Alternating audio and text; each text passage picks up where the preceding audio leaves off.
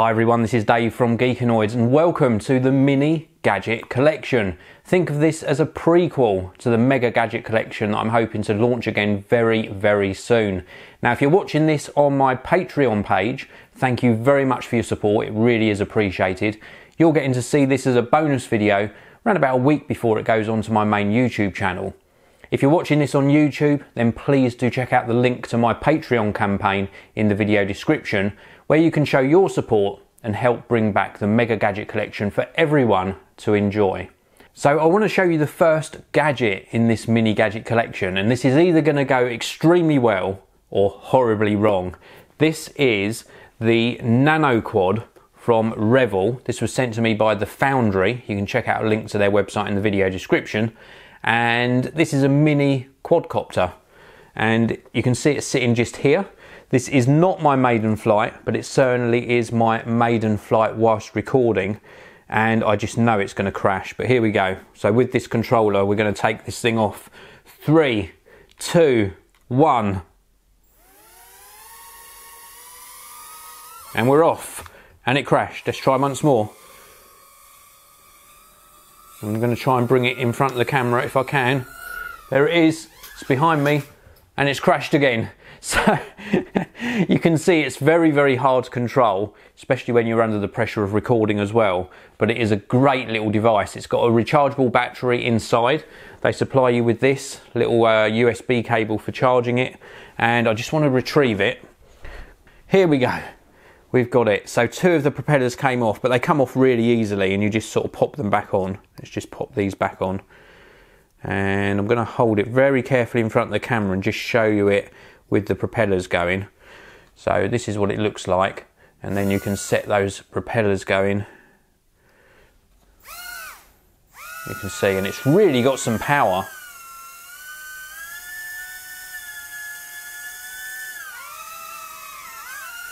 And the thing that sort of differentiates this from other little mini sort of quadcopters is that apart from forwards and backwards, left and right, you can also rotate it with this sort of left thumbstick on the controller.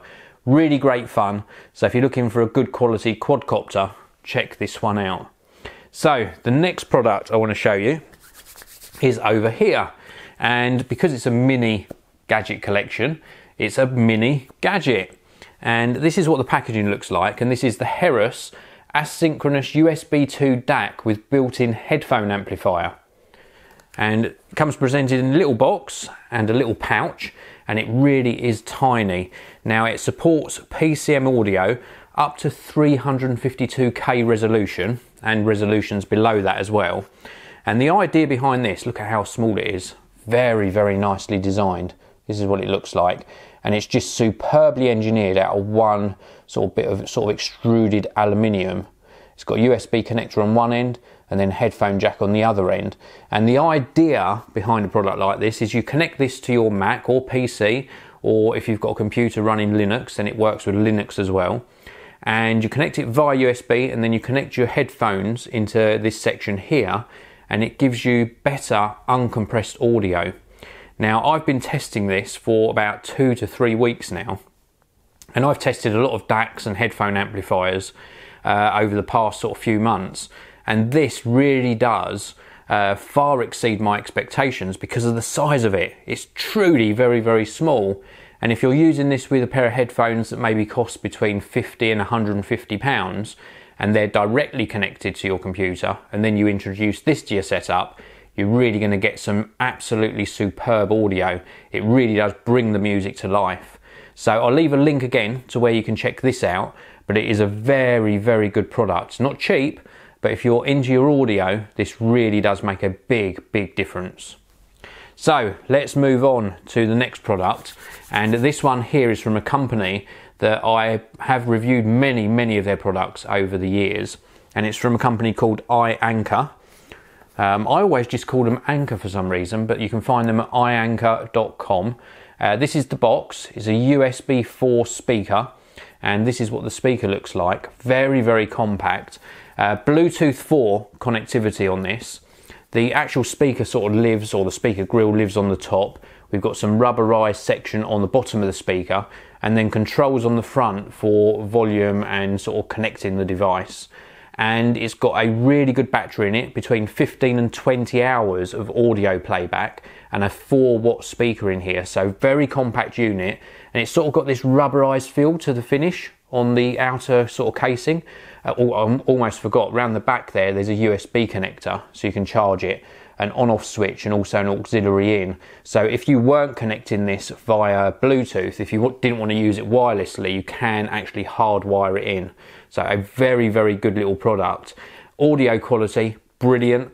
The battery life quoted as 15 to 20 hours. Well, I got round about sort of 8 to 10 hours before I had to recharge it. So I think your sort of experience might vary on battery life, but very, very good sound quality for such a compact unit. So let's move on. We've got one more product to show you, and I get asked about my lighting all the time. And I used to use very, very big lights. They were from Interfit, and they used like 9 bulbs in each light, very heavy. And I recently upgraded my lighting to these. This is the Aperture AL528S. It's an LED light. Comes with these sort of diffuser panels on the front, which you can remove. And it also comes with different mounting points. You can mount it either in portrait or landscape. If I turn it round, you can see here it's got 2 sort of receptors here, or 2 connectors here for batteries, so you can run it off of rechargeable batteries. And then it's also got an on-off switch. It's also got a connector for a power supply, which I'm going to plug in a minute. And it's also got a rotating knob and a display on it as well. Display is just here, and you rotate this knob to make the light either brighter or dimmer. Now there are 3 models of this. There's one that's got a C on the end, which is like a colour temperature version, so you can change the colour temperature. There's also the S version, which is this one, which directs a more direct beam. So sort of the S stands for, I would say, spotlight, so it really has a more directional light. And then there's one that ends with W, an AL528W, and that casts a wider dispersed light. Now I went for the S because it's more intensified and it gives a brighter illumination. I hope this doesn't blind you, but here we go. Let's turn this on, and we are currently on 10% brightness. I'm just going to pull this round so you can see that display on the back. So there it says 10% of brightness. And there's also a battery meter as well, which shows that obviously 100%, because I'm running it off of mains power at the moment. But if you were running off battery, it would tell you how much battery power you got left. And then you can turn this and it shows you the percentage of light that you're using. And as you turn it up, let me just turn this round, it goes brighter or dimmer. And you can see what effect that has on me. So this is at the lowest, and then that's at the brightest, but you wouldn't normally have it that close to the subject. But it really does a brilliant job of lighting up your subject.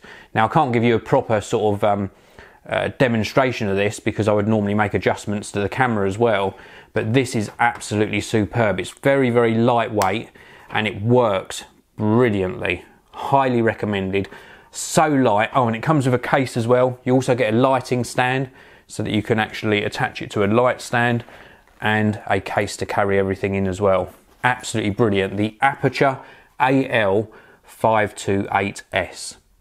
So that's it for the mini gadget collection. I hope you've enjoyed it. I really enjoy doing this sort of video, and it's this sort of video that makes me really want to bring back the Mega Gadget Collection, because it gets such a great response every single time. So thank you very much for watching. If you've enjoyed this video, please do share a link to it. Share a link to my Patreon campaign. If you're watching it on YouTube, hit the like button, and I will see you all in the next one. Thank you very much for watching. If you want to see another video of mine, please do click the annotation on the top of your screen now. And also, you can click the annotation on the bottom of your screen and subscribe to the Geekanoids channel. Thanks for watching. I'll see you all again next time.